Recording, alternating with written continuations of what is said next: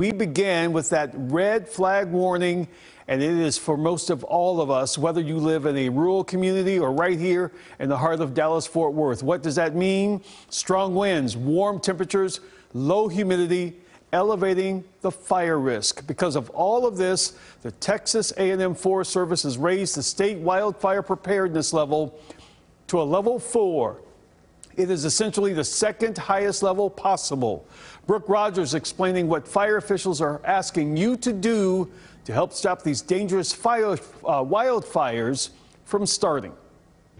Twice a day in the summer, meteorologists with the National Weather Service in Fort Worth send out a fire weather forecast using satellite images and data. Right now, nearly all of the Metroplex west of 35 is considered critical. You need hot temperatures, you need dry air, and you need some stronger winds. So when you have hot temperatures, the air is dry, and the strong winds, it makes those fire starts better to spread.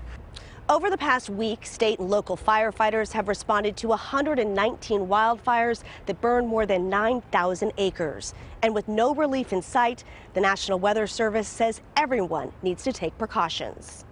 If you have an activity that could do a wildfire start, just try not to do it. So don't toss cigarettes out the window, don't have tow chains creating sparks on the ground. Also, he says, don't park or drive over tall grass if you can help it. You're just increasing the risk of that grass igniting.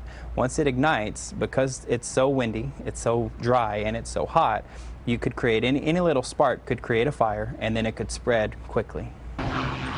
Don't leave a fire unattended or burn unnecessarily, and check burn bans. And if you do spot a wildfire, be sure to report it immediately.